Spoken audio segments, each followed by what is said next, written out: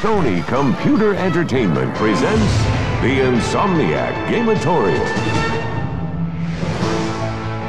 Since 1994, Insomniac Games has used advanced computer technology to create interactive entertainment. But their secret method for creating the perfect Lombax experience has been shrouded in mystery until now. The Gamatorium is essentially an Insomniac think tank. It's a place where some of the brightest minds in the industry spend every waking minute refining the perfect Ratchet & Clank experience. So who runs the Gamatorium? Well, Ratchet.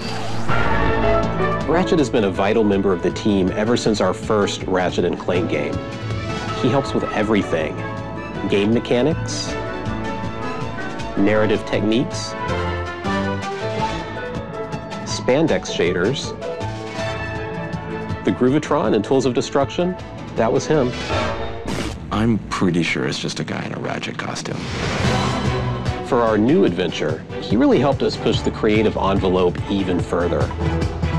We explored something we call 18-axis technology.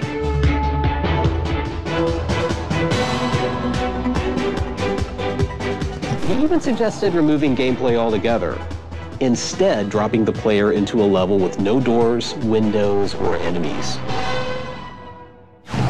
As with any creative endeavor, this can be a bit of a struggle. Ratchet seemed stressed.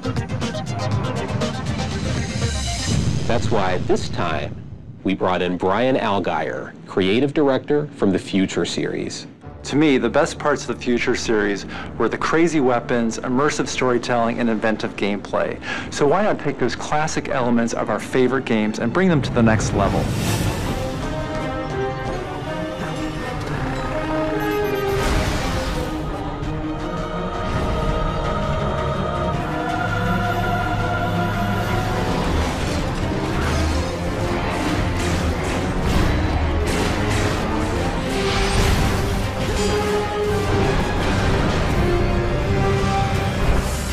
If anything, this experience has reminded us that the Insomniac Gamatorium is about a lot more than any one person.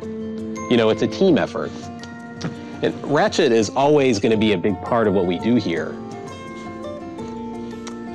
especially since Clank charges so much. Ratchet & Clank into the Nexus. Coming soon.